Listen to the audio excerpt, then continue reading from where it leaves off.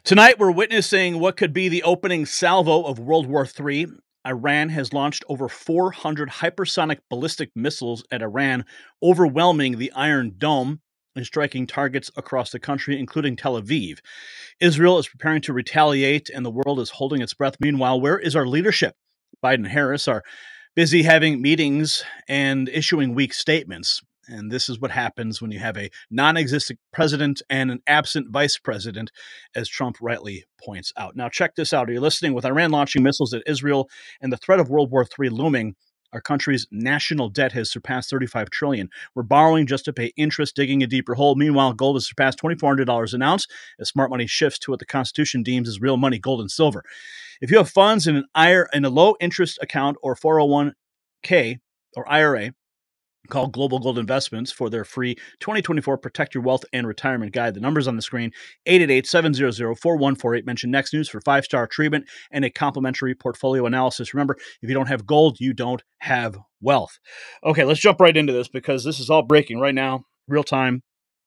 Let's just jump right into Netanyahu's remarks. He said Iran made a big mistake tonight. This is just a few moments ago. Citizens of Israel, I begin by sending condolences to the families of the victims of the heinous attack in Jaffa and wishing a full recovery to the injured. Just like in the missile attack, there is a guiding and murderous hand behind this attack as well. It comes from Tehran. This evening, Iran, once again, attacked Israel with hundreds of missiles. This attack failed. It was thwarted thanks to Israel's air defense system, which is the most advanced in the world.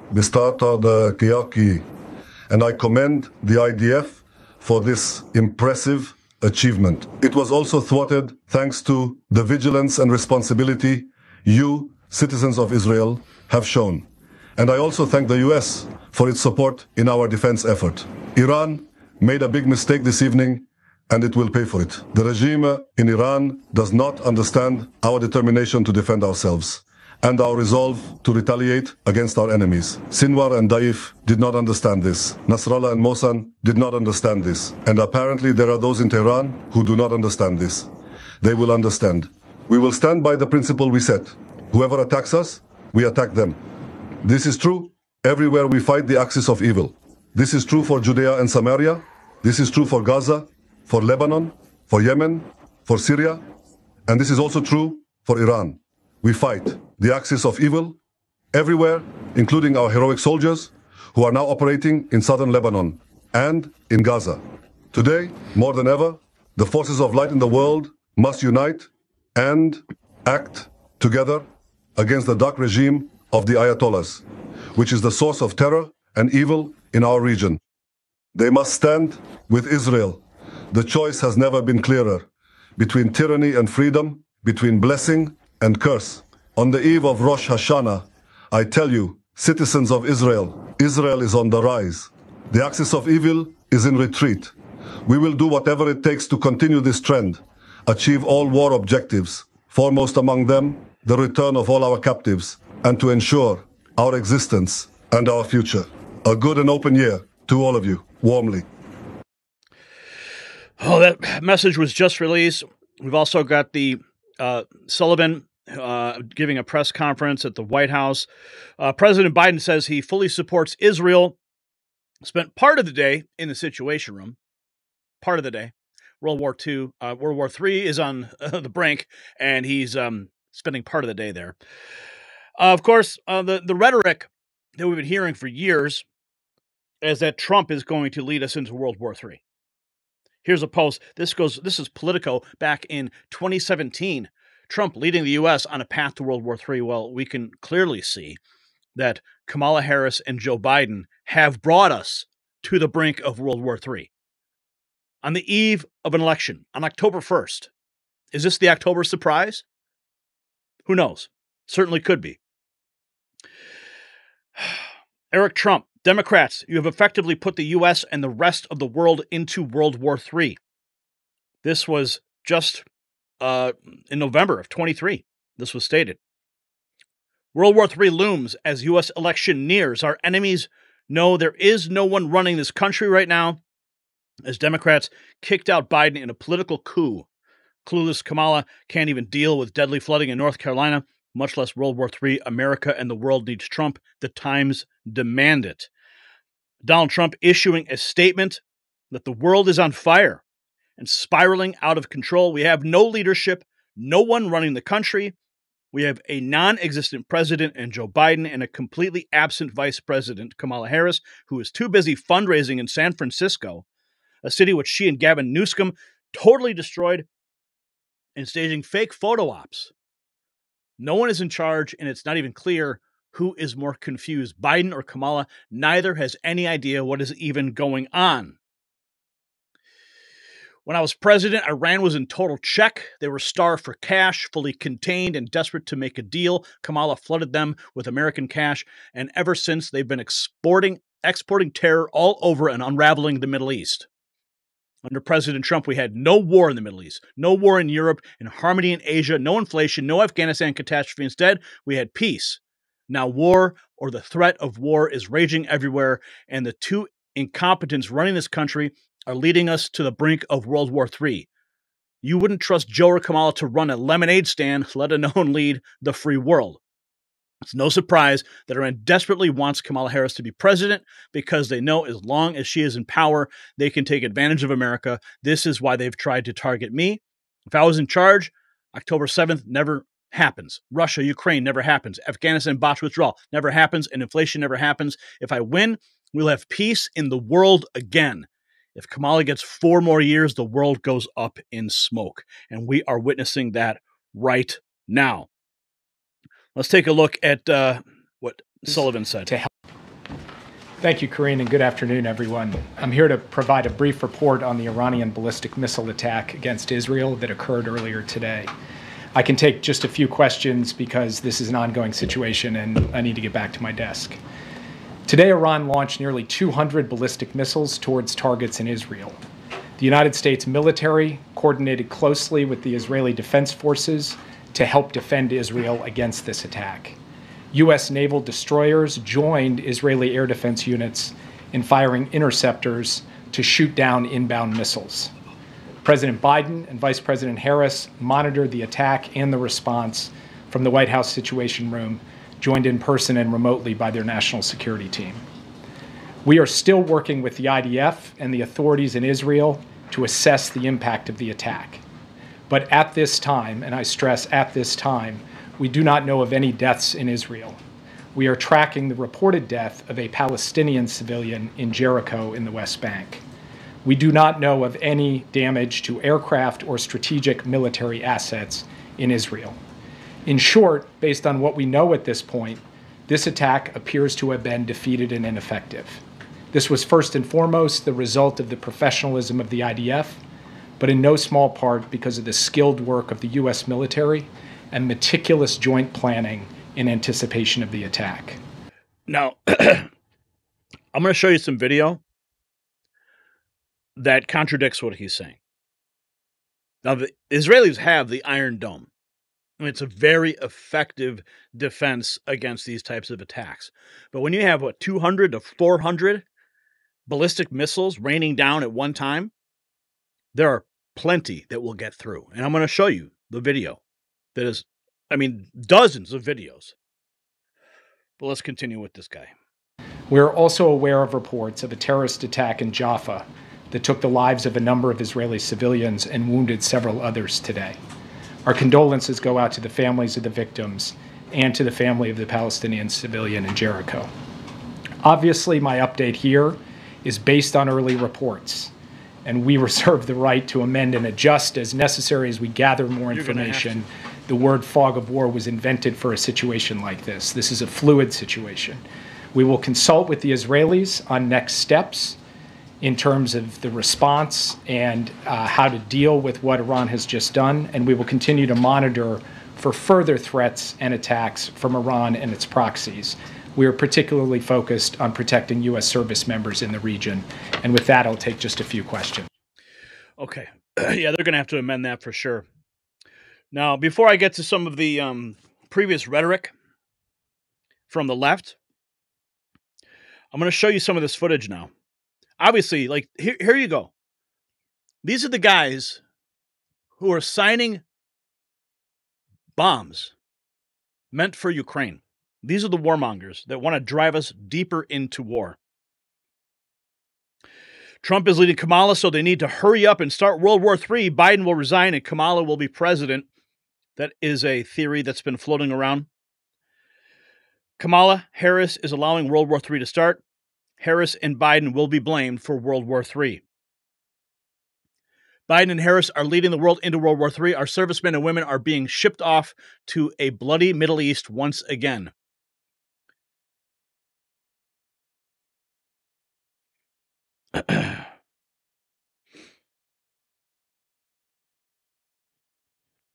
Take a look at this video. This is the video of the Iranian ballistic missile launch. Now, I got word of this. A friend of mine called me immediately and said, turn on the news right now. And immediately went to X. Thank you, Tom, for that message. Whenever Tom calls me during the day, it's never a good thing. He's always got something crazy to tell me, and this is what we're seeing. Here is more. Look at these. Look at this shot.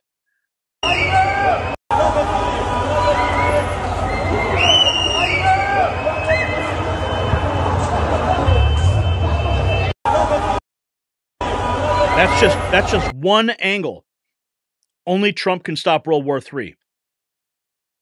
5 hours ago, Biden said this morning, VP and I convened our national security team to discuss Iranian plans to launch an imminent attack against Israel. We discussed how the U.S. is prepared to help Israel defend against these attacks and protect American personnel in the region. They would all rather have World War III than a Trump win in November, or maybe they all want World War III because Trump is going to win in November, right? The October surprise. All Israeli civilians are in bomb shelters as rockets from Iran are fired at Israel. I saw this map circulating, and it was terrifying. Here you can see, it looks like the Iron Dome is failing. Look at this shot. 2, 3, 4, 5, 6, 7, 8. One after another. One after another, missiles raining down. Here's one. 100. Look at this shot. Have to see what's happened here. 102 rockets is coming from Iran. The crazy military rockets. We have to see. This is from my house. What's happened? All the world have to see what's happened in our sky now in Israel. This is crazy attack from Iran. Clearly, the Iron Dome is overwhelmed. One after another.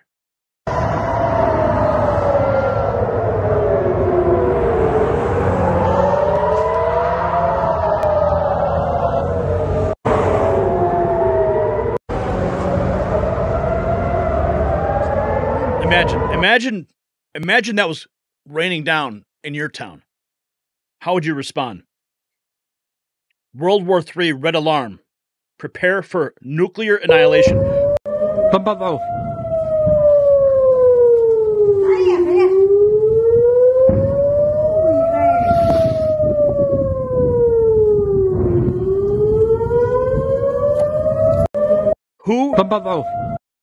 Who is... Listen, we just got to pray that cool heads prevail here, but you know that Israel is going to strike back, and they're going to strike back hard. This is a clear declaration of war from Iran on Israel. What are they going to do? And I go back to the language of the left that we've been hearing for years, that Trump is a threat. Trump is going to start World War III. All this is happening on Joe Biden and Kamala Harris's watch. All of the death and destruction around the world is because of the United States' weakness from the very top at the Oval Office. The airspace of Israel and Jordan and Iraq are reportedly closed. Here's a shot you can see. OSINT Defender, the Islamic Revolutionary Guard Corps of Iran, are preparing to release a statement according to Iranian state media. Look at this. This is first confirmed hit of a residential block in Tel Aviv.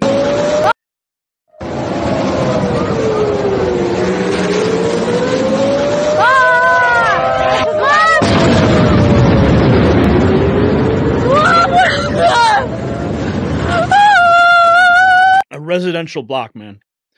Pray for these people. Dozens of ballistic missiles seen in the sky.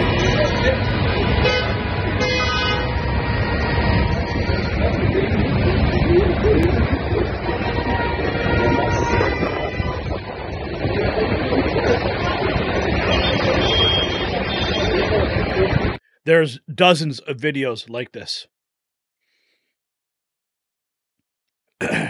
Remember this moment from the debate?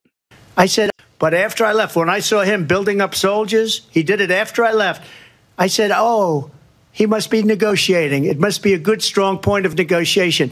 Well, it wasn't, because Biden had no idea how to talk to him. He had no idea how to stop it. And now you have millions of people dead, and it's only getting worse, and it could lead to World War III. Don't kid yourself, David.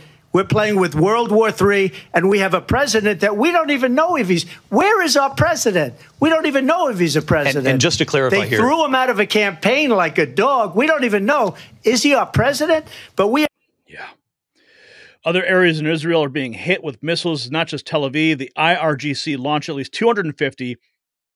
This is the response to the assassination of Haniya and Nasrallah. Iran has said if Israel retaliates, there will be more attacks. Not only dumb and... Here's Donald Trump again on World War III. He's been warning about this for months, years. Joe Biden is not only dumb and incompetent, I believe that he has gone mad, a stark, raving lunatic with his horrible and country-threatening environmental open borders and DOJ, FBI weaponization policies. He is a mental catastrophe that is leading our country to hell. We'll end up in World War III because of this man, and for no reason whatsoever. Yeah. Let's see. Terror attack in Israel. Let's take a look at the Fox. Near to the city of Tel Aviv and Jaffa that sits just to the south of Israel's second largest city, there has been a terror attack. Multiple people shot.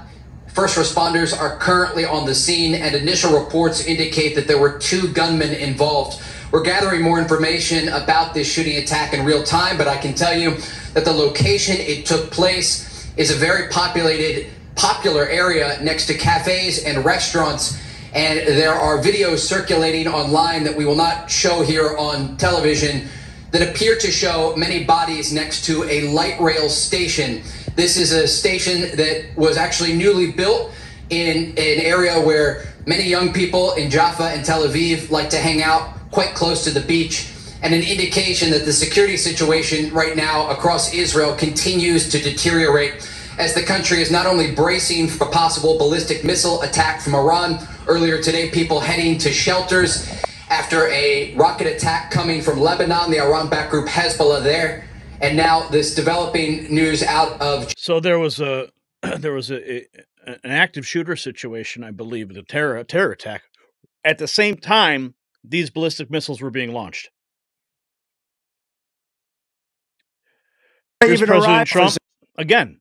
Country, before I even arrive at the Oval Office, shortly after we win the presidency, it's we. I will have the horrible war. That's right. I will have the horrible war between Russia and Ukraine totally settled. I will settle it, and I will and I'm the only one that can say this because these other people have no clue. I will prevent World War III. So what happens? What happens? Israel is going to counter. They are going to launch something. They're going to strike deep into Iran. Will they use nukes? I certainly hope not. But if that attack has serious teeth, Russia is going to come to the aid of Iran, even more so.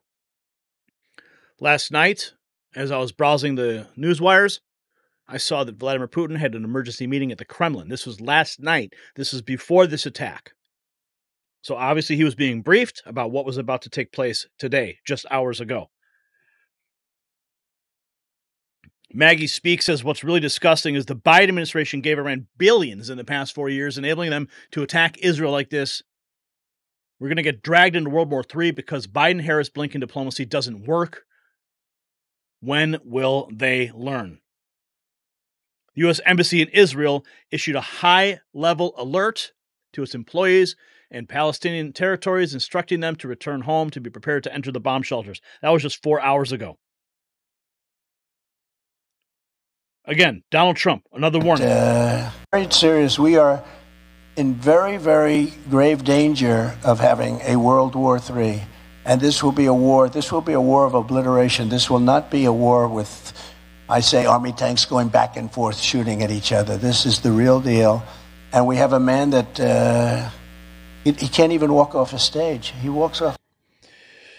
Donald Trump's been warning about this. In response to this is the IRGC official statement. In response to the martyrdom of Martyr Haniyah and Syed Hassan Nasrallah and Martyr Nil Roshan, we targeted the heart of occupied lands. As the regime reacts to Iran's operation, it will be hit with a crushing attack.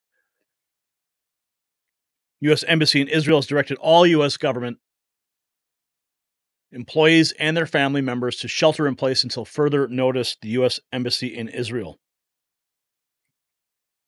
Remember, the Democrats did everything to start World War III despite desperate attempts to remain in power. 5 hours ago, World War III looms as U.S. elections near. I'm going to play this clip. This is a quick clip from Eric Trump. About election. And you know what's really amazing? We got to listen to Hillary Clinton for years. Donald Trump doesn't know anything about foreign policy. He doesn't. General, you remember that? Donald Trump is a very unstable man. He can't have his finger on the nuclear button. He doesn't know about the complexity of foreign policy. Hey, good job, Hillary. Good job, Democrats, with foreign policy. You effectively put the United States and the rest of the world into World War III. That's what they've done. And you know, it's actually interesting. It's actually my father's personality, which is extremely tough, that's kept the world out of wars. Ain't that the truth? Because they're afraid of Donald Trump, they're not going to act. But you got this guy who doesn't even know how to tie his shoes. You got Kamala Harris stringing word salads together all day long. And we are on the brink. Donald Trump just releasing this ad. He invaded. Like us, China also saw their weakness. So did Putin. Then he invaded Ukraine. Hamas saw Harris' anti-Israel statements and will use it as a green light to keep murdering Israelis. And Iran thinks Harris is so incompetent.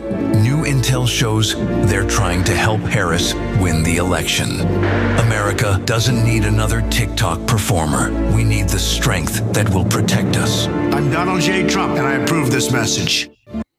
Like us. We don't need another TikTok star.